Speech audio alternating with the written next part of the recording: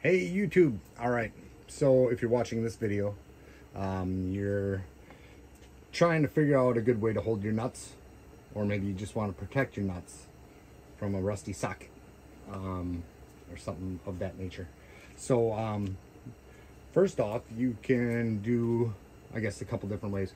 You can go to the Dollar Tree. You can get some let's see, I guess it would be toilet bowl cleaner, possibly some drain cleaner, maybe some Comet. They have a bunch of different stuff there. And then go and purchase that, and then they'll give you a free plastic bag with whatever's left of your money, and that'll help a lot. So with the rest of it, just go clean your bathroom.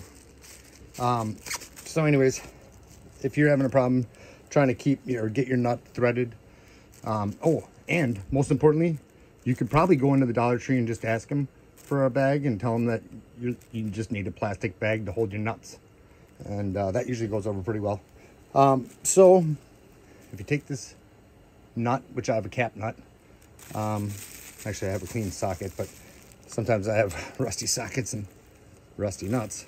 But if you need to hold that on there, you can just stick that. Actually, on this one, I'd probably rather use a shop rag. So this is just a thin shop towel type deal. I don't know which way I have the phone set up, so I'm just not so smart. Let's go like this. So I'm just gonna lay this over the nice pointy nut, which is fun. These cap nuts. I'm just gonna push that in there a little bit. First, you gotta line the socket up with the nut.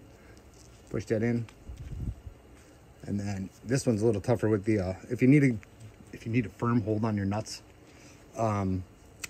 you can use the shop towel, because the shop towel will really help you hold your nuts real nice and tight.